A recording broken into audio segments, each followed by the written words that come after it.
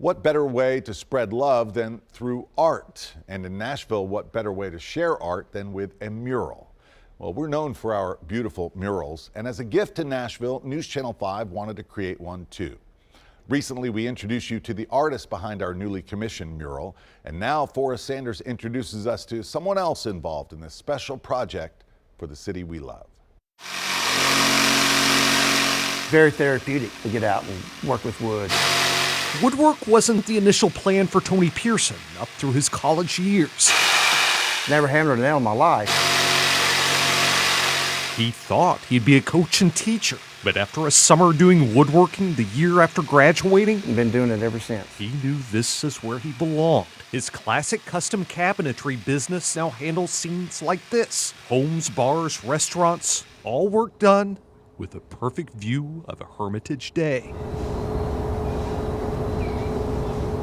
Very quiet, very peaceful, very laid back. I personally enjoy that type of work atmosphere. And Tony's now part of a project unlike anything he's done before. These are transmissions of love in the language and poetry of geometry. Not long ago, we introduced you to Kimberly Clough, hairdresser turned artist. Kimberly has been commissioned to create a mural for News Channel 5. We can't tell you the location or show you the design just yet. It's sort of like this little portal of goodness and fun and letting in your own good.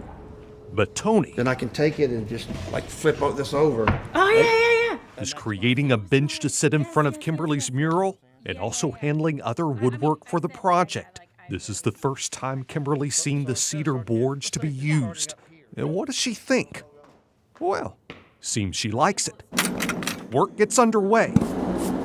One initial painting and shaping here in the space with that great view here in the scent of cedar. And the cool thing about this is all of our shavings, which is aromatic cedar shavings to keep the moss away. Well, it's fabulous. We're using some local material that we'll be building this out of. And you've got something out there in the public that can see and use, sit on, touch, feel every day. It's going to really be a neat, exciting little piece and project for us all.